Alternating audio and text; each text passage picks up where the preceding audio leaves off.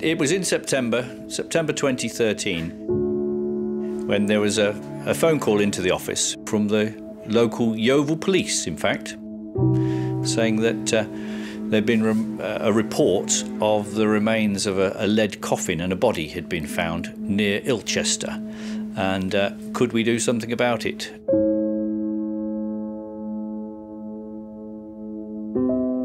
I knew it was a big signal, but what I'd done then is dug out my spade and I come to a bit of lead.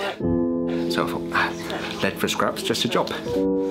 So I'll get my spade underneath it and try digging it up, and it just worked out bigger and bigger. And the police were well baffled by it, so they passed it on to the archaeologist. And looking at it, it was only about 12 inches down. And it was in the area just below where the plough had disturbed that part of the field. It was clear that the lid of the coffin had been compressed. The detectorists, when they'd found it, had lifted the corner of the lid so we could see that it was actually full of soil. We went in, excavated around the lead coffin, because basically we wanted to understand, was it a coffin in a pit or next to a building or part of a cemetery or whatever. So we excavated a 2-metre square all the way around it to confirm that it actually was in its original position. And then with the help of the local farmer, we managed to lift it en bloc with a machine, put it in the transit van and then ship it back here to the Somerset Heritage Centre. Lead coffins are fairly unusual in Somerset. The last one I was involved with was, it's got to be 15 or more years ago, up at Shepton Mallet. So the plan is to set up an excavation in the laboratory, do it in a controlled conditions, and then sample and bag up all the material and deal with it, hopefully in a day. It's 19. I've been looking at lead-lined coffins and stone sarcophagi from around Britain and analysing the soil or silt and any sort of adhering residues to look to see about the treatment of the body. And we've been finding that they wrapped the body in textiles, but these had resins incorporated in them. Sometimes they have like layers of plaster, sort of lime or gypsum as well. And these, so far, have only been in the lead coffins and the stone sarcophagi. So this is a fantastic opportunity, to actually do a gridded sampling pattern and to see whether or not anything like that remains in this one. 1, 2, 3. Right. And okay, you can see. Oh, look at this. It's looking good. You can see more of the skull fragment at the top here. And running through the middle, you can see the line of the vertebrae. So that's the backbone. It's so dry, you're not going to be able to see much. The bits that are embedded in.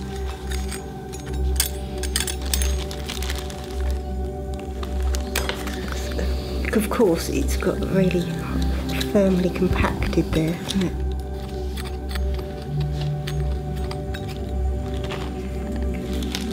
That's my 120. Yeah, that's fine. And there's something else appearing just there. What we're doing now is we're removing the compacted soil on the upper part of the skeleton, and we're now at the point where we're having to work our way through this very sticky clay, which is not easy digging. We're taking it down in spits. The whole area is gridded out into 20 centimetre lengths, and then the finds from each grid square are kept separately. We're bagging all the soil, and any disarticulated loose bone is also then bagged by square. Look at me, smart. No gaps. This is really interesting. So, like I say, I've never found anything like this, and I've never seen anything like this before.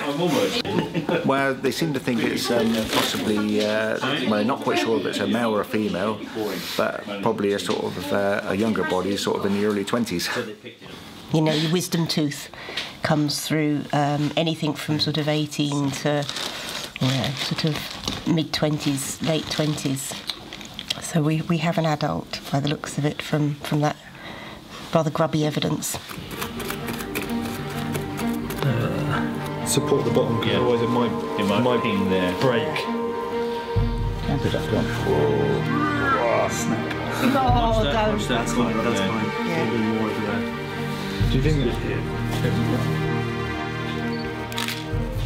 Well, the excavation of the coffin has taken several hours, and from lifting the lid off to then seeing just how much of the material had been compressed, because each side had some compaction from when it had been in the ground.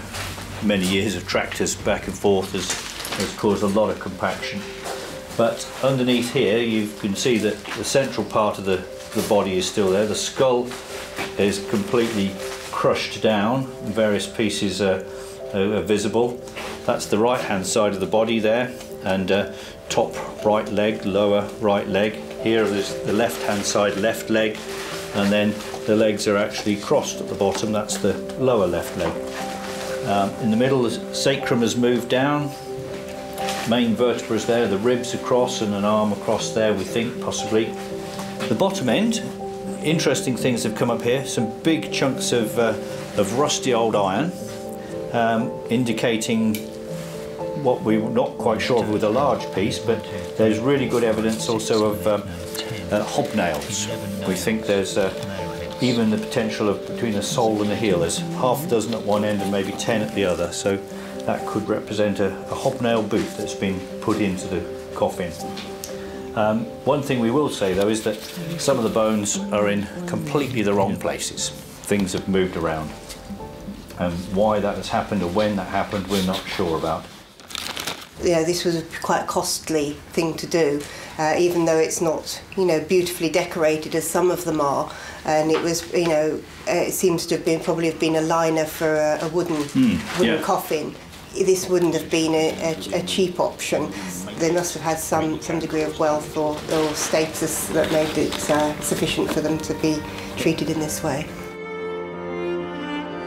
We'll take the bones to the University of Bradford, where members of the BARC, the Biological Anthropology Research Centre, will clean them and then look at all the questions about the ageing, sexing, check to see if there's any pathologies, if there's any signs of disease. I mean, we've not come across anything obvious.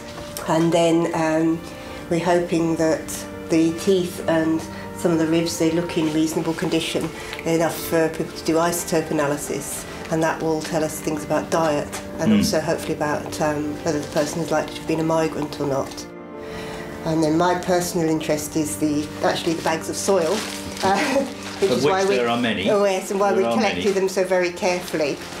I'm going to hopefully subsample that and then do gas chromatography, mass spectrometry to do organic residue analysis to see if whether there's any traces of the way the body was treated remaining, because we have been finding evidence in both lead coffins and stone sarcophagi of the use of resins, sort of embedded in the textile wrappings. So we've got a little bit more to do, a little bit more excavation, examine this, and then we've got to draw the bones, get the bones fully recorded, re-photographed, and then we'll bag them up and they'll be sent off for analysis.